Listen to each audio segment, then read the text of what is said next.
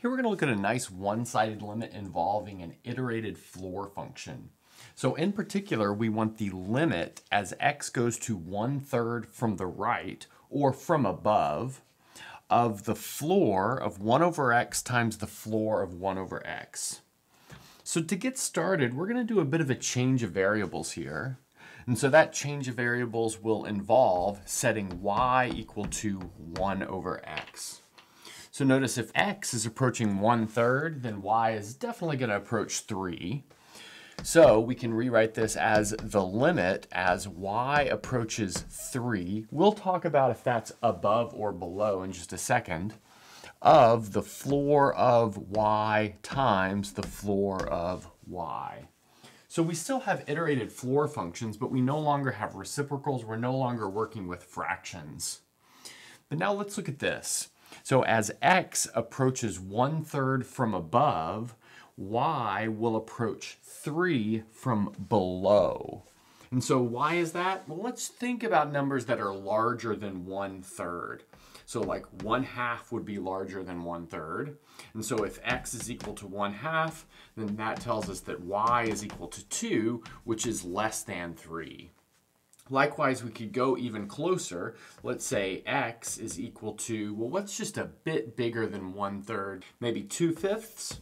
So 2/5 is to the right of 1/3, but that corresponds to y equals 5/2, which is again less than 3. So that's a little hand wavy, but we're going to do things really careful for the rest of this. So I think it's kind of okay to hand wave our fact that that limit from above turns into a limit from below. But like I said, we still have an iterated floor function, so there's still quite a bit to do here. And this may be a class of limits where it's easiest to use the formal definition. So maybe let's recall the formal definition of a limit and get it on the board. Okay, so I've got my proper definition of a limit on the board. So I used y as my variable because that's what I've got going on here. So let's recall that the limit as y goes to a of f of y equals L if for every epsilon bigger than 0, there is a delta bigger than 0, such that if y minus a is between negative delta and delta, then the absolute value of f of y minus L is less than epsilon. Now this compound inequality is generally written as an inequality involving an absolute value, but I wrote it this equivalent way using a compound inequality because that allows us to manipulate this definition, which is for a two-sided limit, into a definition for a one-sided limit. So if we want y to approach 3 from below, or in general, if we want y to approach a from below, then that means we're really only interested in the y values that are smaller than a. But if y is smaller than a, then this difference will be negative. And so we can pin this not between negative delta and delta, but between negative delta and 0. And that's a quick way of changing the standard definition to a one-sided definition.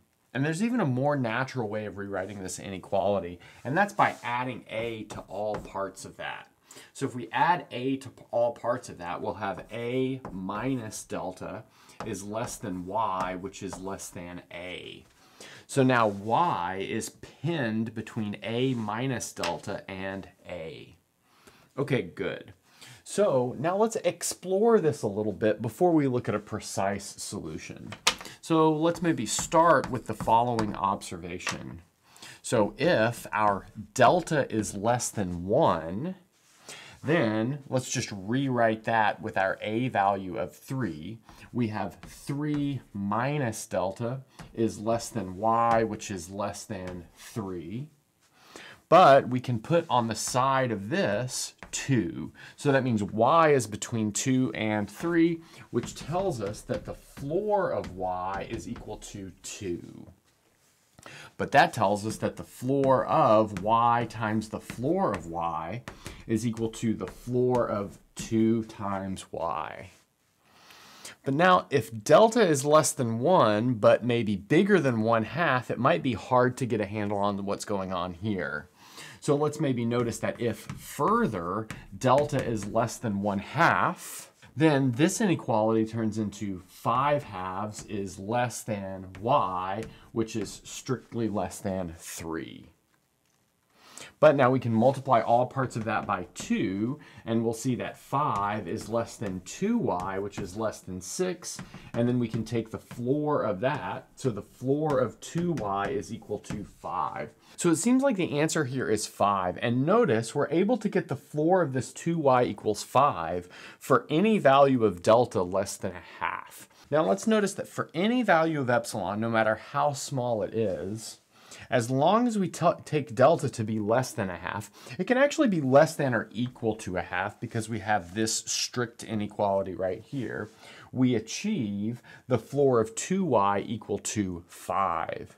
Okay, so again, that gives us a motivation that we can probably take delta to be 1/2 as we write up this final solution. So let's go ahead and do that. Okay, so on the last board, we motivated that our limit was equal to 5. And so we're going to prove that as this claim right here. So let's do it the proper way. So let's say we are given epsilon bigger than 0. And this is arbitrarily chosen to be bigger than or equal to 0. Let's take delta to be, well, generally it's something in terms of epsilon. But as we saw via our calculations on the last board, we could take delta to be equal to 1/2. And then taking delta equal to 1/2, let's suppose that y satisfies this inequality right here. So in other words, y is between 3 minus 1/2 and 3, which can easily be rewritten as 5/2 and 3. So we have 5/2 is less than y, which is less than 3. And then while we're at it, because we know that we'll need it for later, observe that this implies that 5 is less than 2 times y, which is less than 3. Okay, nice. And now we're ready to calculate this inequality right here. So let's look at the absolute value of the floor of y times the floor of y minus 5. So we would like this to be less than epsilon. Okay, so we can work from the inside to the outside. So notice this is going to be the absolute value of the floor of 2y minus 5. And that's because we're able to simplify this using the fact that the floor of y is 2, because we can put a 2 over on the left-hand side of this 5/2. Great. And then we can say that this is going to be equal to the absolute value of 5 minus 5. And that is because the floor of 2y equals 5 from this inequality right here. Okay, but now 5 minus 5 is equal to 0. But then since epsilon was chosen to be anything bigger than 0, that's most definitely less than epsilon, which is exactly the condition that we needed for this limit to exist. So let's look really carefully at what we did. Given an arbitrary epsilon bigger than 0, we took a value of delta, and then we saw that assuming y lived within this appropriate range, f of y minus the value of the limit was less than epsilon. So that follows exactly what we needed over here, and that's a good place to stop.